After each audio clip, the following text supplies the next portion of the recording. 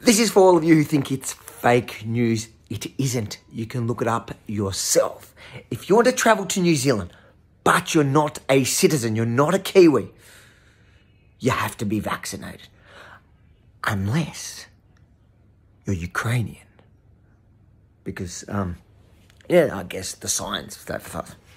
But what I don't get is, why are the Ukrainians putting us all at risk? I thought that was the biggest danger to our society.